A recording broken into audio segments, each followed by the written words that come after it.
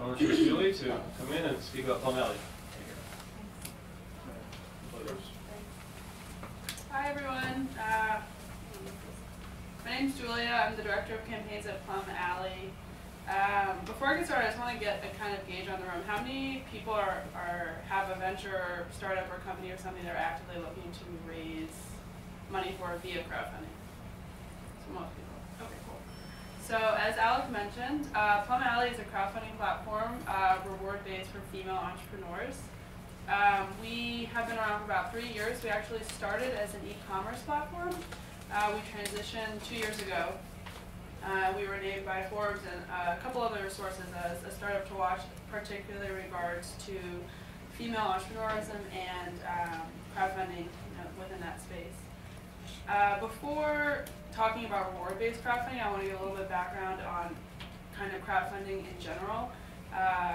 Most basically, it's an internet-based platform to raise money for a project, venture, or company. The three kind of main forms of crowdfunding are equity, rewards-based, and debt structured.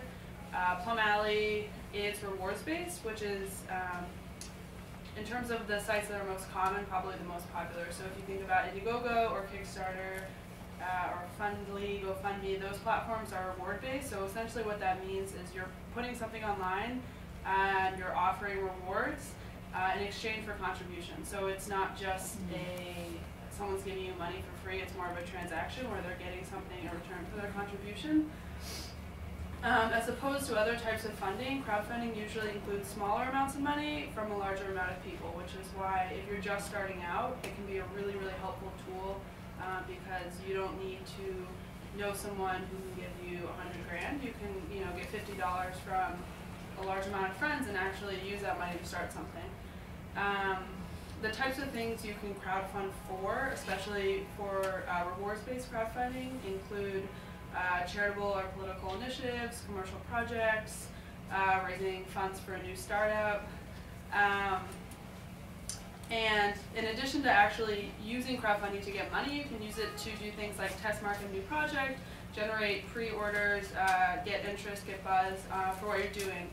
So in that way, it's a really helpful tool because you can do it past just trying to get money. If you are starting a clothing line and you have a blue shirt and a red shirt and you don't know which one's going to be more popular, you offer both as rewards and figure out which one gets pre-ordered more.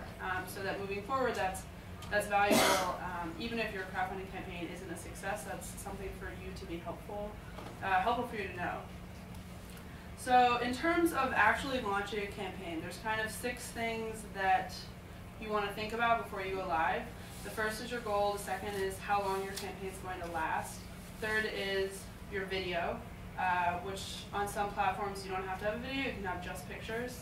Plum Alley operates that way.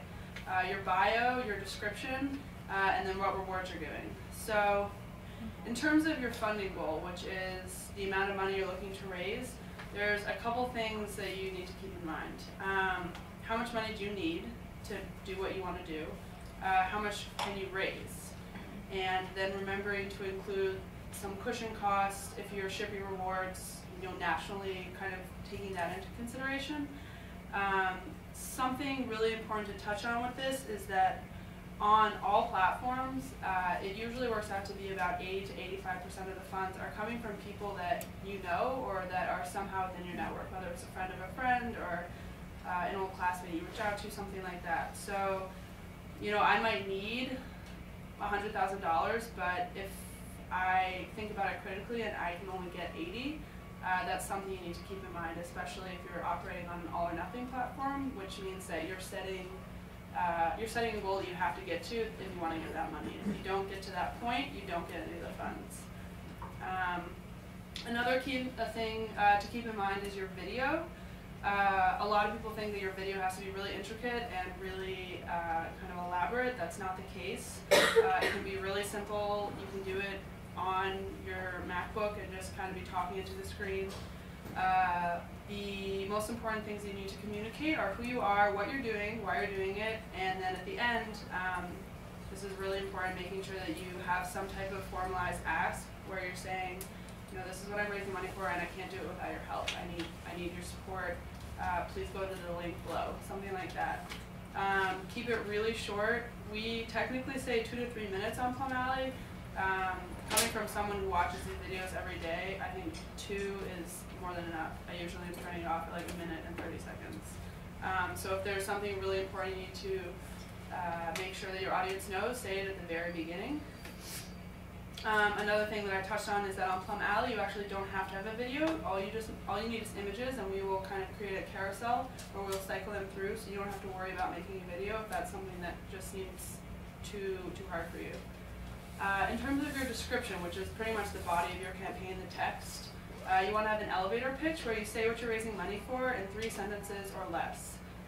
You want to talk about your background, how it's relevant to your project, and you want to talk about when and where you will carry out your project. So that if I'm giving you $50 for a pre-order of a shirt, it's very clear to me when I should expect that item, and it's not, that helps give a potential contributor security in that you have a plan for what you're doing, and it makes people more inclined to make a contribution.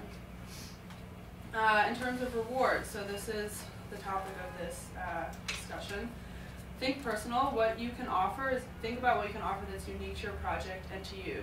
So a lot of times we have people that if they're doing, I'll just keep using the shirt example. If you're doing a line of t-shirts, and let's say the t-shirt falls around $25, but you want to still be offering rewards at a higher level, you can offer something that's not directly tied to what it is that you're raising money for. So, for instance, there was one woman who raised money on Plum Alley who was raising for this t-shirt line, but it turns out she was actually a phenomenal chef, and she had gone to culinary school for a very long time before that. So at the $500 level, she offered a home catered meal where she came and went to someone's house and prepared dinner for that man and his wife.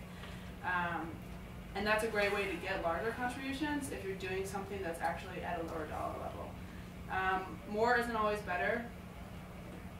We say 7, probably 3 to 6 rewards is more than enough. So having something at a $10 level, that can be like a handwritten thank you note, and then working out. In terms of the way that you display them on your page, you want to have the most expensive ones listed first and the least expensive at the bottom. So if I only want to give you $5, I have to scroll down all the way. The higher ones are at the top. So this is kind of, once your campaign goes live, this is a screenshot from our website where we're telling you kind of what you need to be aware of. You want to be sending emails, you want to be making phone calls. If you can, you want to hold an event, which can be really helpful if you can get a lot of laptops, for instance, or iPads, and actually put them out at the event and have people come and be making contributions while they're there. Make it like an active, fun thing that you're doing.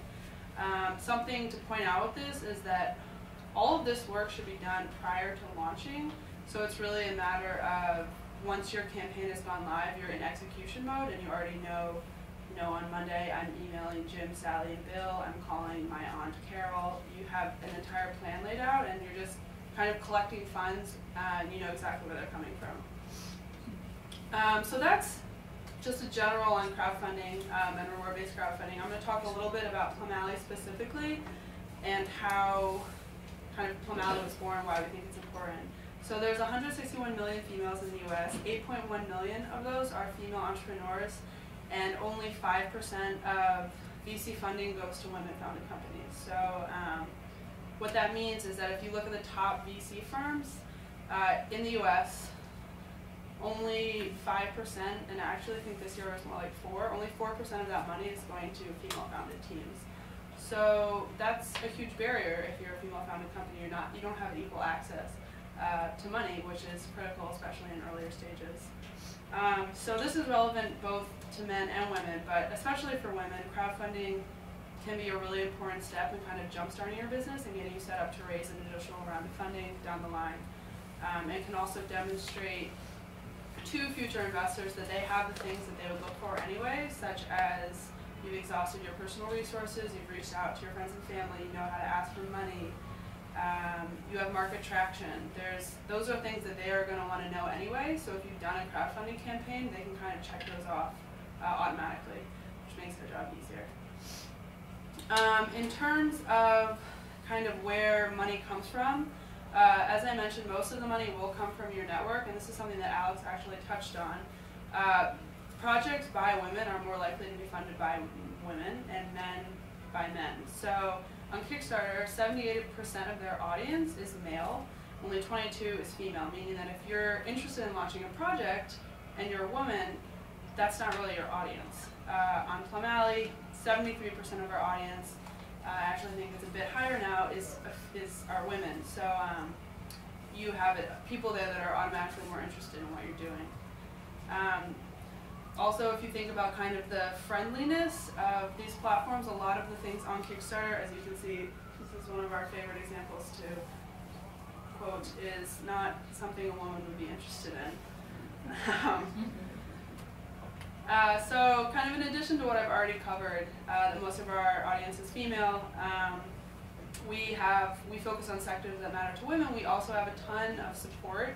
This is actually what I do at Plum Alley, is working with people before they're going live, while they are live, and even afterwards to make sure that if they have any questions, we are there along with them for the process. A lot of what we do advise people on is actually built into our platform, so there's lots of clickable boxes, there's things that pop up all the time, making sure you know what you should be doing at different stages. And then if you have additional questions, we have a team that works with you, and that comes at no additional cost. This is just a screenshot of our site. We've tried to make it very visually appealing, really user-friendly, clean.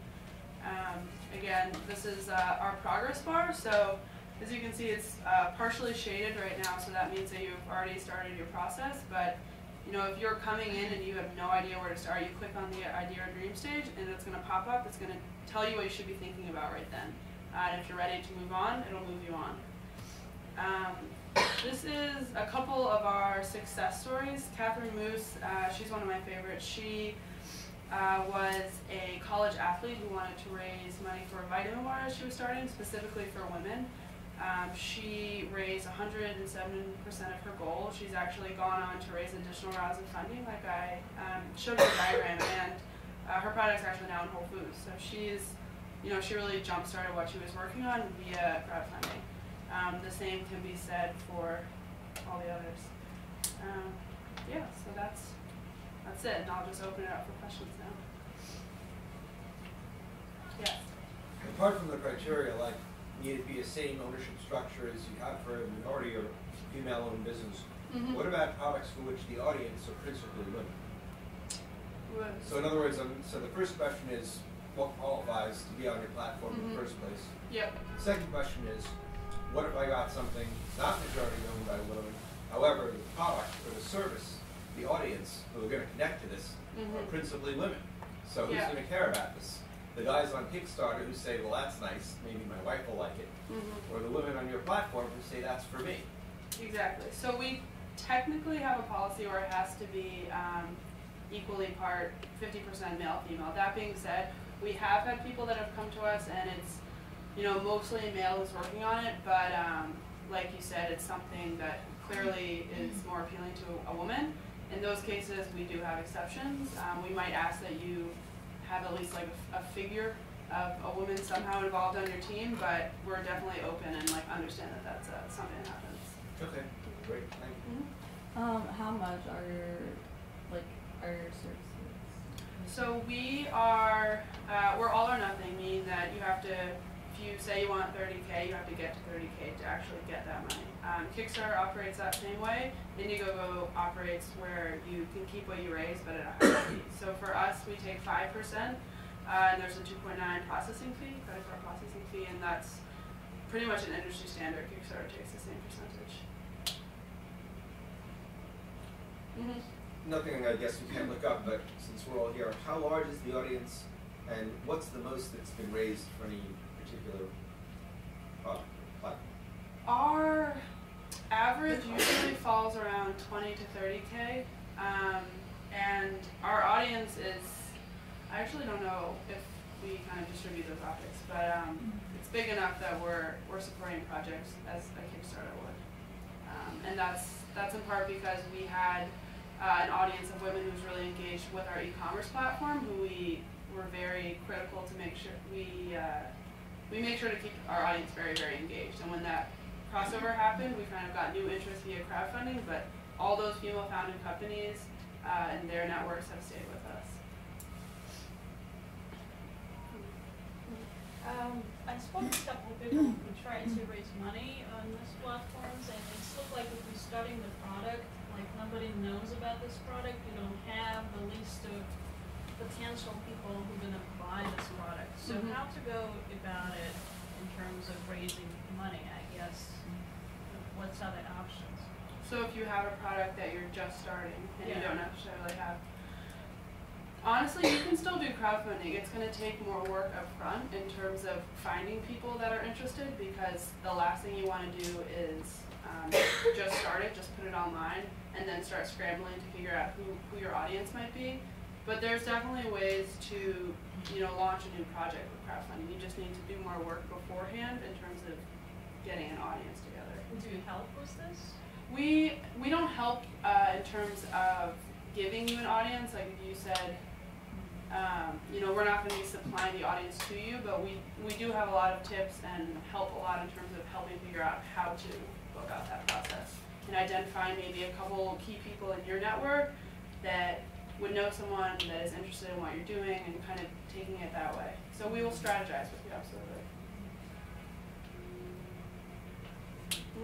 I guess to follow up that, what kind of services do you provide to the projects? You say you can work with them one-on-one. Can you elaborate a little more on that? Yeah, so we help with a range of things. I mean, I've been in a position where someone is trying to get, their audience might be over 50 or 60 years old and they're having trouble, they don't want to put their credit cards in. So I'll get on the phone and do that, I'll speak to their grandmother and help them through it. Everything from that to helping them, write content for their description, find someone to help them with their video, tell them which images best convey what they're working on, help them brainstorm rewards. The woman that I gave the example of, prying her on, okay, what else do you do outside of this? Is there something else you can offer? And, getting people to think about it that way. We do a lot of that type of help. In addition to, technical stuff, like actually setting up the page. Do you help with marketing, so like a woman audiences? So something new that we're actually working on now is, and I actually didn't touch on. So with all campaigns, if you can get demonstrated traction, and we say usually 30% within the first 3 to 4 days, you're much more likely to be successful, like 90% more likely. So we've actually devised something where you can raise money for 3 to 4 days behind the scenes so that your profile's not actually visible on Plum Alley.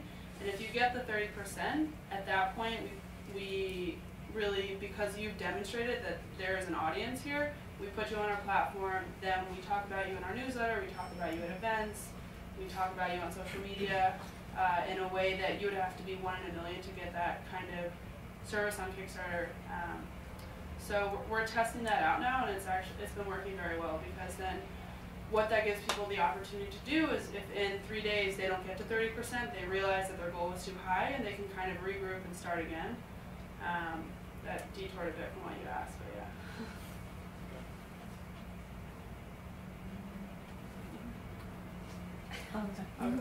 Trevor. Cool. It's all you. So basically, I heard it's also you need to run Facebook kind of promotion. Like in the week, you have to have a certain amount of posts and stuff like this, so then Google kind of pick it up or something like that. Could you tell me more about it? Sure.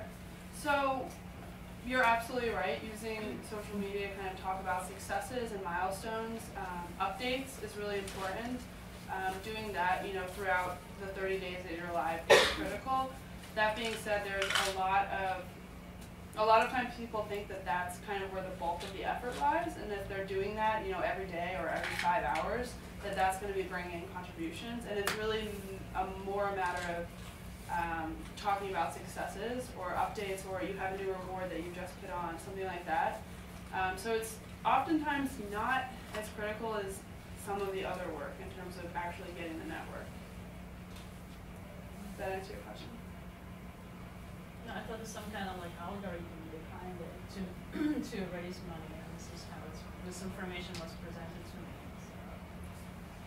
It's important, but at least the campaigns that I've worked with, I've had people that don't even have that big of a Facebook presence, but they have a really big email list and they're actively, sending personal emails to people.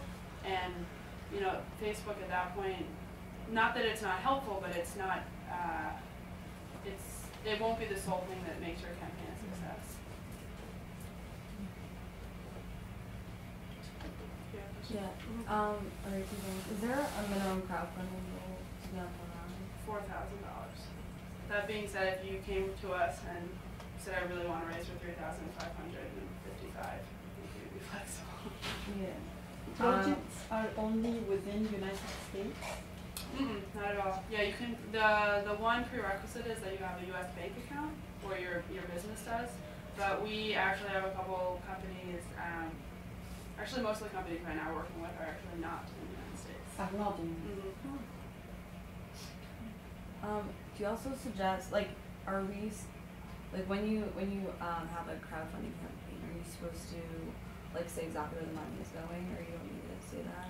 Yeah, you definitely want to make it very clear to a potential contributor how you're going to use the money, and that's important for a lot of reasons. One of which is that it just adds a lot of credibility to you on what you're doing. And if you're asking me for money, and you say I need 25,000-ish, and this is kind of what I'm planning to do, I don't really want to give you money. If you say your $25 will go exactly to this, that's this percentage of what I'm working on, and then in 6 months you'll get this, that I just feel more comfortable.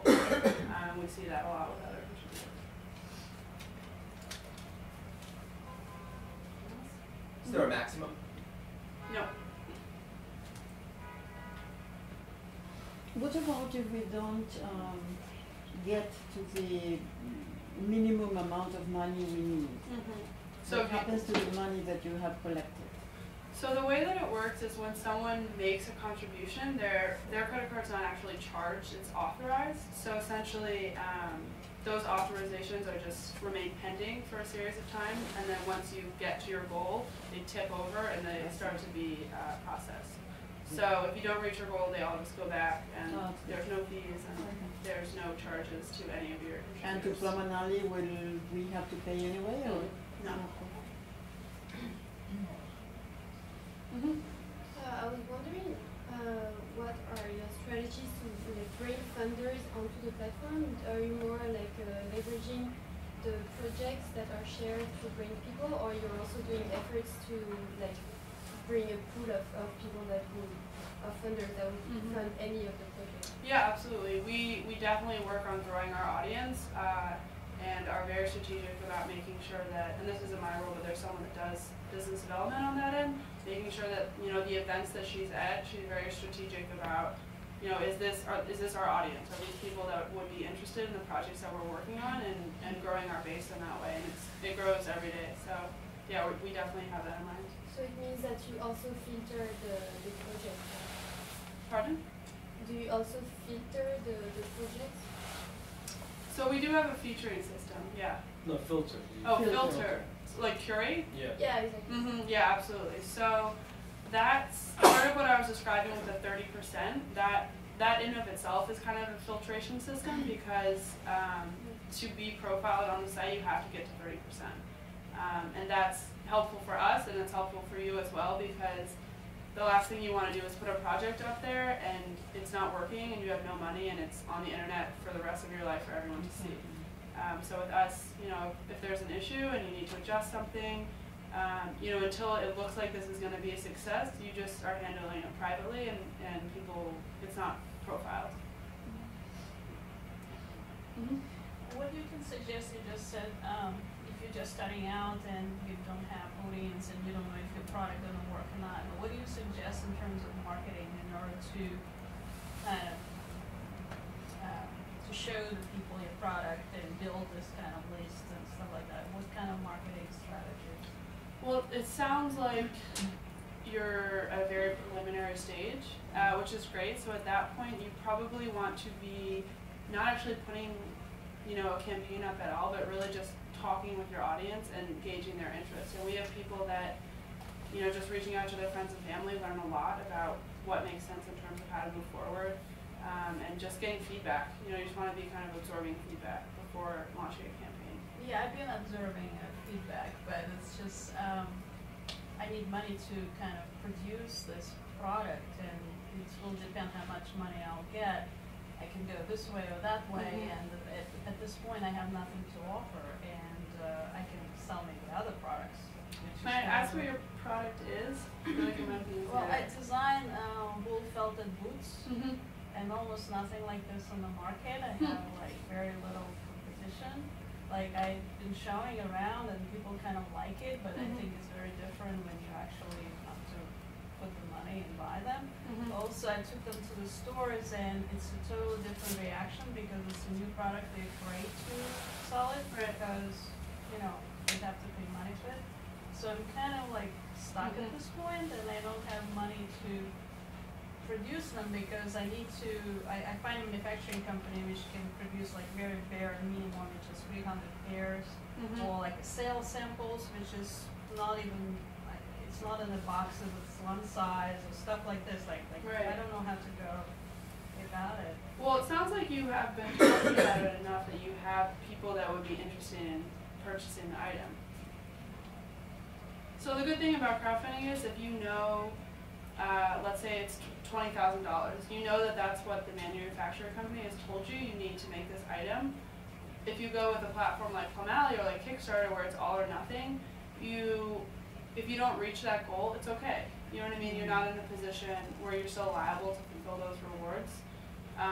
And crowdfunding for you might even be really helpful in terms, beyond getting the money, in terms of getting feedback and, seeing, again, is there a color or style of boot that gets pre-ordered more, and even if you don't meet your goal, all that information is still available to you. So I think that you might actually be in a position to do it. It's just a matter of talking to people before launching and letting them know I'm doing it. You're going to be able to pre-order my boot, be on the lookout for my campaign, and just compiling a list of, of people that, are interested. Are there, in the way that the site is laid out, are there categories that that the projects fall under, and what would the categories be? Yeah, there's a couple categories that, excuse me, like tech, women and girls, food and beverages. We don't find that really makes that much. It's not like if you put your product in one category, it's going to be more appealing. We don't see that that's super important. Along similar lines, do you have a percentage of folks that are involved in healthcare services or delivery of different types of healing services, such as psychotherapy, massage, wellness, acupuncture? We don't currently. I mean, we're open to it. I think that you could offer, you could offer a massage at a slightly discounted rate, and offer that as a reward. So there's definitely ways you could tinker with it and make it work. But I was saying with the product that you're trying to crowdsource is actually that kind of a wellness product, not like a material good, but a wellness product. Absolutely, that's fine. Yeah, we have service-based things in addition to tangible items, but definitely both, so it's completely viable.